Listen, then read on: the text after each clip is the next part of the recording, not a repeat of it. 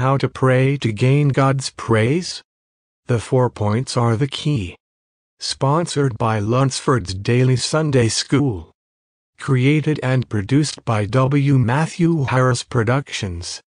Every brother and sister knows that prayer is a way by which we communicate with God. Therefore, apart from in the morning and evening, we also pray before and after meals, at gatherings, on the Sabbath, and so on. However, how exactly should we pray so that our prayers can be accepted by God and conform to His will? Each brother and sister should know it. In fact, the Lord Jesus has already told us the answer to this question. Let us seek this aspect of the truth together.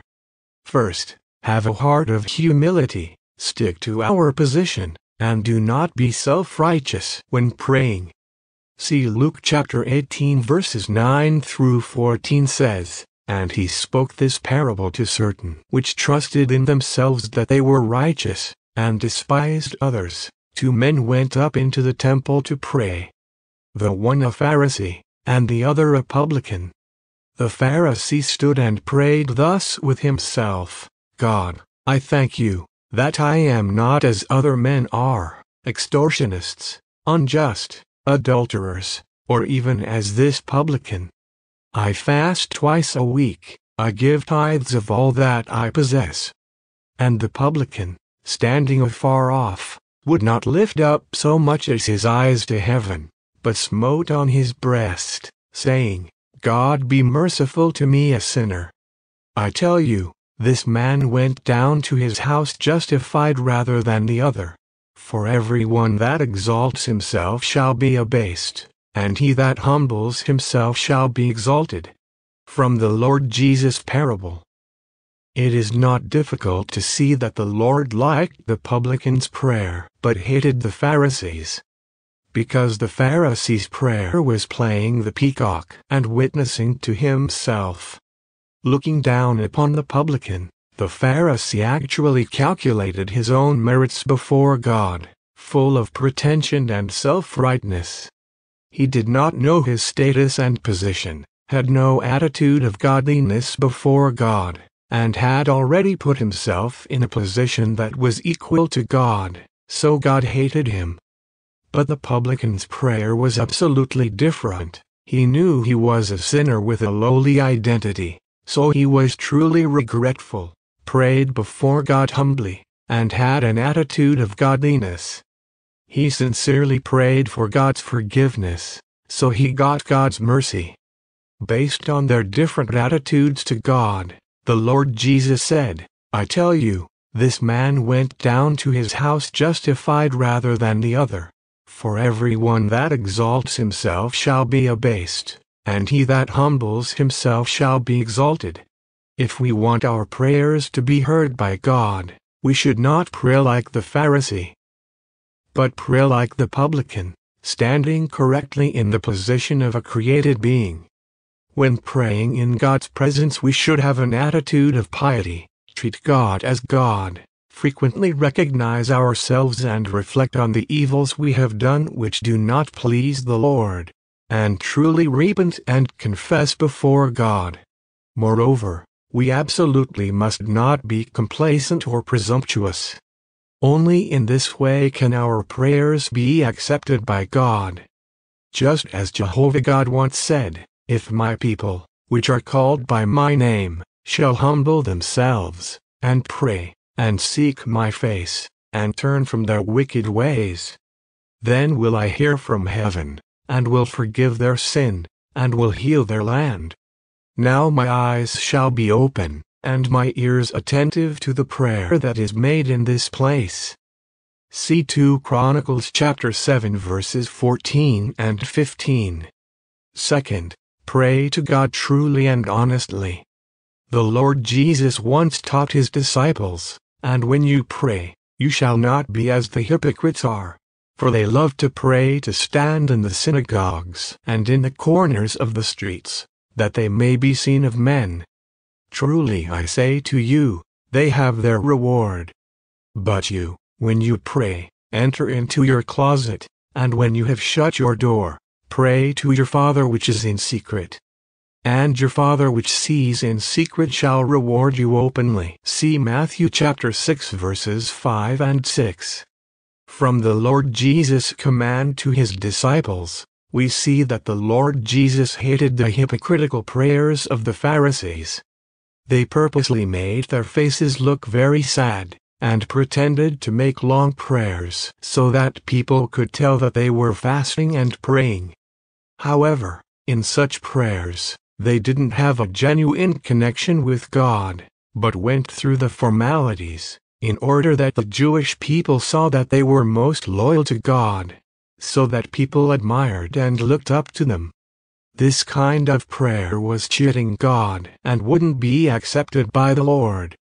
God is the Creator. When we pray before Him, we creations should have a God-revering heart and use our sincere hearts to worship Him. If we, like the Pharisees, take several hours to pray every day but don't open our hearts to God, just going through the formalities and adhering to religious ceremonies and rules, then such prayers are dealing with God perfunctorily, cheating God and are loathed by God. The Lord Jesus said, "God is a spirit, and they that worship Him must worship Him in spirit and in truth." See John chapter 4 verse 24. Therefore, when we pray, we should have a God-revering heart, accept God's observation, and say what is really within our hearts to God. Only thus can our prayers please God. Third, pray for carrying out God's will. Matthew 6:9-13 says, "After this manner, therefore, pray you, Our Father which art in heaven, hallowed be your name. Your kingdom comes, your will be done on earth, as it is in heaven. And lead us not into temptation, but deliver us from evil." God hopes that more people can accept His salvation and depart from the harm of Satan, so that His will can be done on earth and the kingdom of Christ can be established on earth. Therefore, we should pray, not for our own benefit, but for these things: God's will may be carried out on earth. The kingdom of Christ may be realized on earth. God's gospel may spread. We may spread the gospel and bear witness for God. We may become those who are after God's heart as soon as possible. All of these prayers are accepted by God. Just like the record in the Old Testament of the Bible says that King David set his heart on building the temple for Jehovah God, so that people could worship God in the temple. Thus he became the person that brought Jehovah God joy. Such a prayer was accepted by God. And after Solomon became a king, Jehovah God told Solomon in his dream that he could ask for something, yet Solomon neither asked for riches nor asked for a long life, but asked for wisdom to administer God's people. As a result, God not only gave him wisdom, but also gave him that which he had not asked, both long life and riches. Today, if we love God in our hearts, are mindful of His will, and pray that His kingdom may come and that His will may come true, then our prayers will be accepted by Him. 4. Pray to God with perseverance and resolution, and do not lose your heart. See Luke chapter 18 verses 1-8 says, "And he spoke a parable to them to this end, that man ought always to pray, and not to faint. Saying, There was in a city a judge, which feared not God, neither regarded man, and there was a widow in that city. And she came to him, saying, Avenge me of my adversary. And he would not for a while, but afterward, he said within himself, Though I fear not God, nor regard man, yet because this widow troubles me, I will avenge her, lest by her continual coming she weary me. And the Lord said, Hear what the unjust judge said. And shall not God avenge his own elect, which cries day and night to him, though he bears long with them? I tell you that he will avenge them speedily. Nevertheless, when the Son of Man comes, shall he find faith on the earth? From the Lord Jesus parable. We understand that we should not be too anxious for quick results whatever we pray to God for, because God is a practical God, who does not do supernatural things. He accomplishes people's prayers according to his principle. Sometimes he tests our faith and loyalty before him. Sometimes he purifies our inner contamination. Accordingly, no matter what difficulty we face in our life or in our service, we should, like the widow who asked the judge to avenge her, have a heart of persevering, come to pray and seek before God frequently, and wait for God's will to reveal itself to us and not be disheartened. Just as when the Israelites suffered the Pharaoh's oppression in Egypt, they ceaselessly prayed and called to God so that he could deliver them from tribulations. Although God didn't answer them at once after their prayers, they were not disheartened but had trust in and dependence on God, and constantly prayed to God.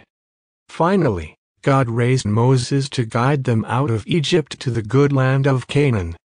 Facing matters, if we can constantly pray to God and not be discouraged or passive, we will be enlightened and illuminated by the Holy Spirit and see God's almighty deeds. If we can try to practice according to the ways of prayer every day, our prayers will be accepted by God.